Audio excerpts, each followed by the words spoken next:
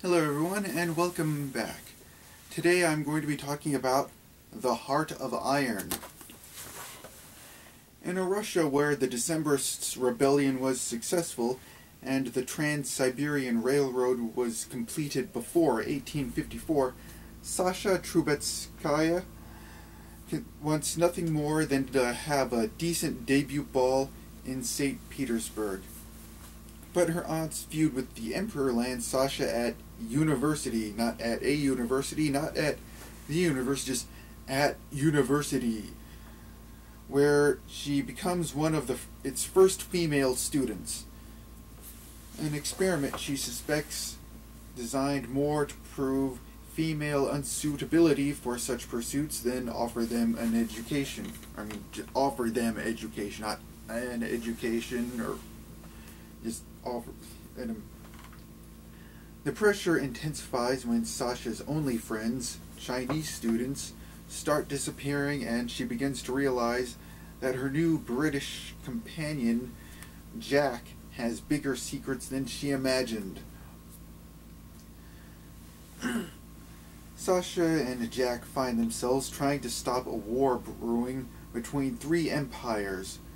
The only place they can turn to for help is the heavenly kingdom of great peace, China, pretty much. Newly founded by the Taiping rebels, I think that's how it's pronounced, pursued by the terrifying Dame Florence Nightingale, no, she is not terrifying at all, of the British Secret Service.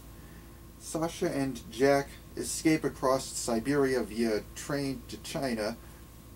Sasha discovers that Jack is not quite the person she thought he was, but then again, neither is she.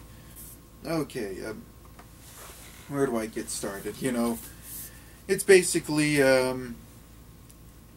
girl, goes out and it is, constantly being thought of as not that strong or whatever. Hang on, just the camera. Girl is like, and then she goes out, goes on an adventure and stuff. Kind of already seen that before with Mulan and probably a few others that I can't remember at this moment. But but I'm always interested in alternate history, so I decided to take a look. And it was boring. First there's this whole I guess it kind of makes sense, having all the guys being racist and sexist being in the 1850s, but nonetheless,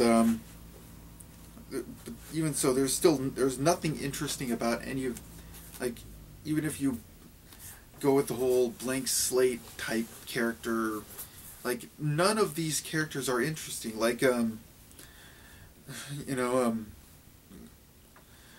First there's this whole convoluted scheme by the British to apparently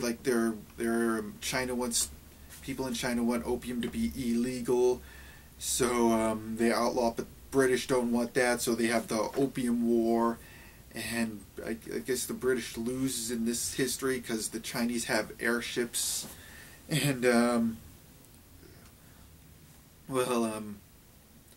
so that they want to have this scheme where they try and get Russia to declare war, to go to war against China, and that'll weaken them. But I don't really get why they need to do that, since China's already in this civil war, like it said here, though. And so I think they would already be weakened enough by that. So yeah, but furthermore, is none of the characters really have anything interesting about them. I guess the two only characters I could think of that have any memorable traits would be Florence would be the Aunt Eugenia. I think that's how it's pronounced, and Jack. And really, the only trait that her aunt has is she's kind of a smart alecky type person, and the only traits that Jack has is that he can jump high. Like, that's it, you know?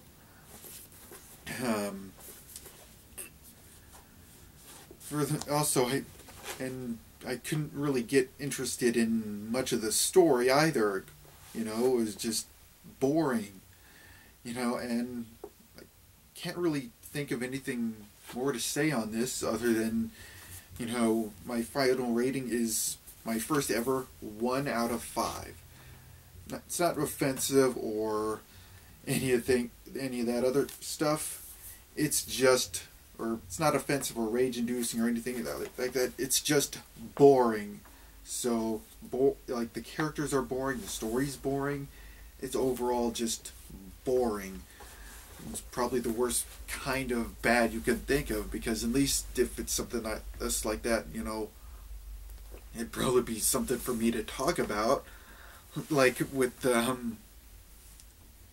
you know, with, Out of the Dark, you know, there's plenty of stupid stuff for me to kind of rant on there, but, you know, with this, or even like, and even unlike the Silmarillion, it's like, if you can sort of power through the boring stuff, then you'll find some good stories and lots of interesting stuff, but there's none of that here. It's just boring, not something I can really see myself recommending.